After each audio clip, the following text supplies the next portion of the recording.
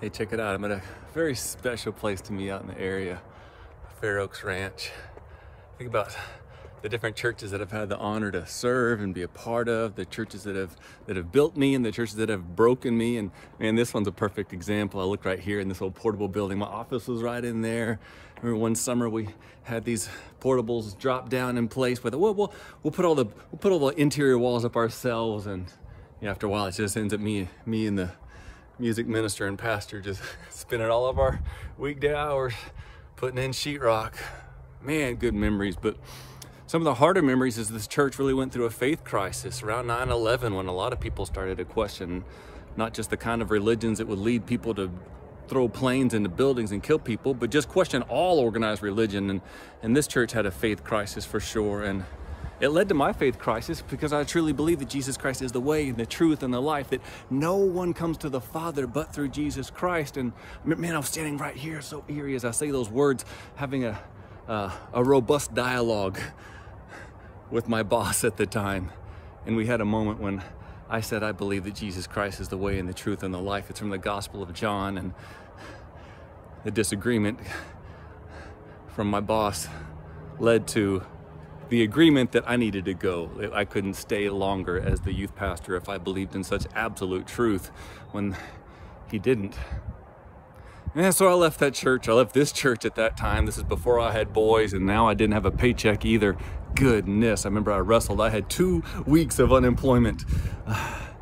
2 weeks kind of paid time. I gotta get my stuff together and find another job so we make sure April and I could continue to pay the bills. And for 2 weeks, I wrestled. I had a hammock in my backyard and I wrestled. I said, all right, God, because he's big enough for you to, go ahead and throw up questions to him, even wrestle with him. He's done it before. If he's wrestling with you now, don't give up too soon. Don't give up on God if he allows you to wrestle with him.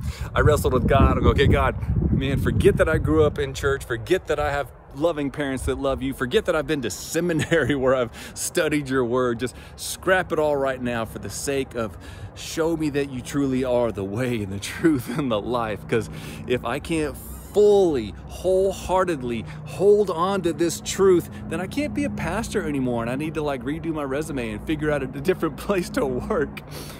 And by God's grace, as I wrestled with him, God led me to a similar question that Jesus threw up to heaven.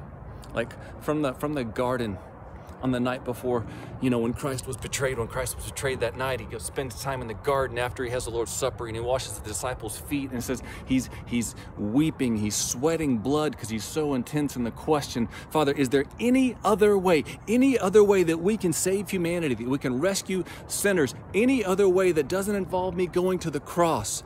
Jesus asked that question. And the answer from the Heavenly Father, through his silence, because the Bible doesn't record an answer, it just records Christ then faithfully, obediently going to the cross. So put 2 and 2 together. If Jesus asked the question, and God the Father didn't give him any other answer other than him obediently going to the cross, and I truly believe that Jesus Christ is the way and the truth and the life. And I'm so glad to be at this church now because I've heard that it's really healthy. It's a strong church. It's called Spring Creek United Methodist Church. Strong worshipers believe the whole Bible, the whole truth, nothing but the truth that sets us free through Jesus Christ. So I guess if I have any word of encouragement, I just wanted to share some of my story because, we got to keep sharing our stories or else we might, relive our own history if we don't remind ourselves what God has brought us through. I'm so thankful this church that helped build me, this church that broke me, and then God's faithfulness that he built me back up, built me in his truth. And now, it's almost 18 years later. I think I have more passion, more hunger for the word of God, more desire to see it go out, spread out to a world that they would know that Jesus Christ truly is the way and the truth and the life. No one comes to the Father but by him. I'd love to continue these conversations with you, especially if we get to spend some time on a bike. Seems like the best conversations come out of the bike rides together. So God bless you today. Peace.